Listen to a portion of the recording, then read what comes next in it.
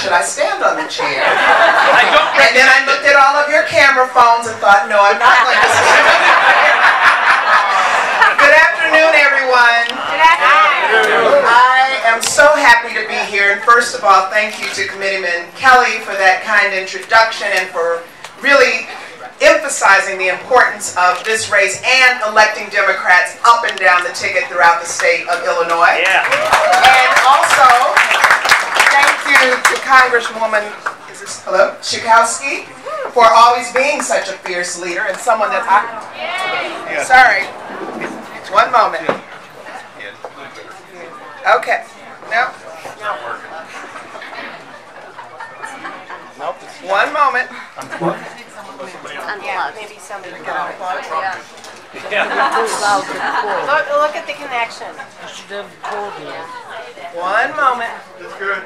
It's good? All right. So, as I was saying, thank you so much to Congresswoman Schakowsky for always being not only just such a fierce leader and champion for working families, but someone that I have just really looked up to and admire so much as an elected official and someone who is just the epitome of what it means to really fight as hard as you can for your constituents and the communities that you serve. So thank you so much for being such a role model.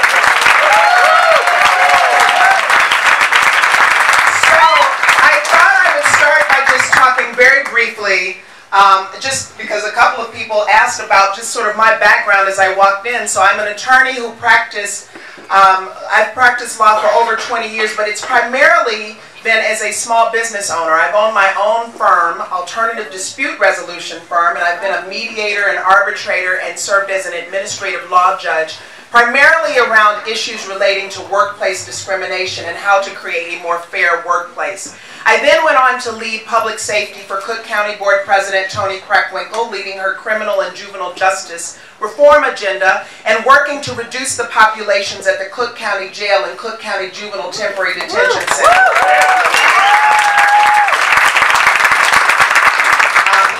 Then I went, my most recent position was leading the Center for Public Safety and Justice at the University of Illinois at Chicago, where we trained law enforcement all around the country on how to build trust with the communities that they serve. And then I was elected, and so proud to be elected as state representative of the 5th District, which is wholly within the city of Chicago. And every day I fight hard for my constituents. And now I am thrilled, absolutely thrilled, to be on the ticket running for Lieutenant Governor with J.B. Pritzker.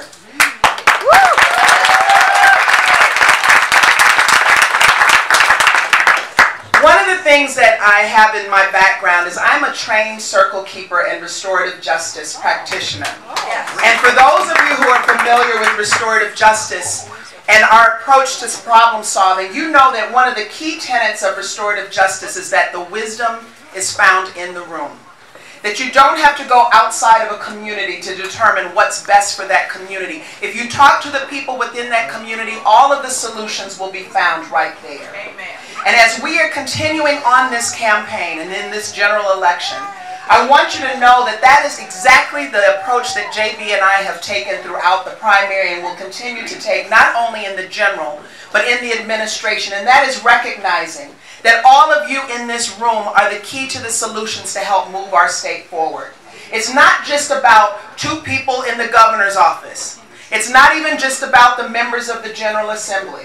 It is about all of us working together, bringing our most creative ideas, all of our solution, all of our energy, to say that we are not going to stand for what has happened in this state under the failed leadership of Governor Rauner. That we are no longer going to stand for someone who has his own agenda, who doesn't care about our communities, who would allow a manufactured 736-day budget crisis that has caused social service agencies to shut their doors and lay off staff, that have caused seniors and children and our most vulnerable population be turned away from the critical services that they so need. We are not going to stand for it. And we don't have to look any further than right here in this room, Democrats who know what it means to knock on doors, to get out there and make phone calls, and to come together and uphold our democratic values, because we know that our values are the things that hold our communities together and make sure that everyone who has a need gets those needs met, and that there is a role for government, and that role is to do good. So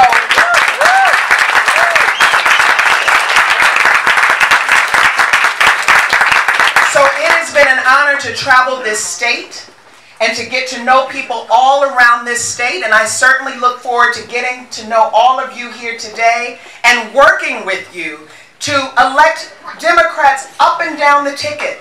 Because when JB and I talk about big things that need to get done, big things like a progressive income tax, it's going to require Democrats who are going to rally around these issues and rally around these efforts and make sure that we get it done. And I know that we can get it done with each and every one of you.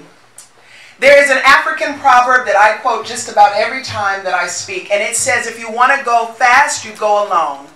But if you want to go far, you go together. Think of how far we can go together for this state, to rebuild this state, to turn this state around. And we want to go far together with each and every one of you. So thank you so much for being here today.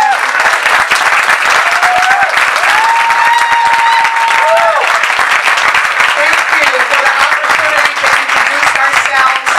And we look forward to working with you to defeat Bruce Rauner and help get Illinois back on track. And to do that, we have one of the greatest champions who's going to help us do that. And I'd like to bring her up now, and that's Congresswoman Jan Schakowsky.